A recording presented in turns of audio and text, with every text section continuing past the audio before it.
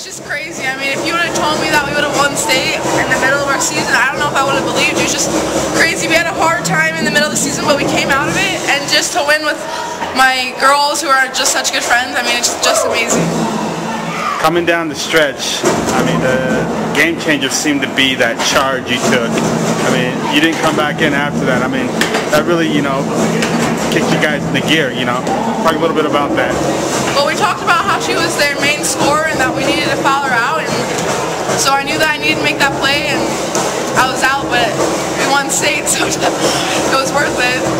Did anything happen to you? Did you have a concussion or anything like that? Because possible concussion, but we're not sure yet. We did some tests. We'll find out.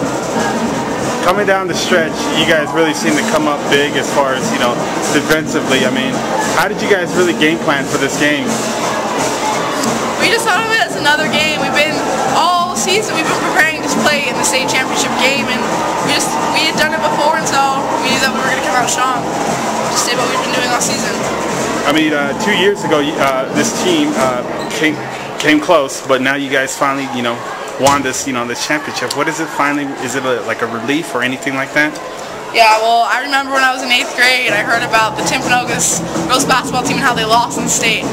And I just remember wanting so bad to be in that situation, and just being here and being able to win against Springville, it's amazing. You guys played a pretty tough region. I mean, did that really prepare you guys for this game?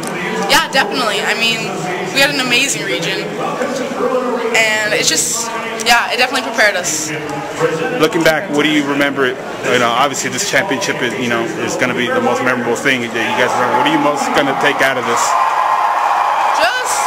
Just the lesson that no matter how far down you are, you can always come back, and you can always try hard to win, and you can always rise up from any trial you're going through.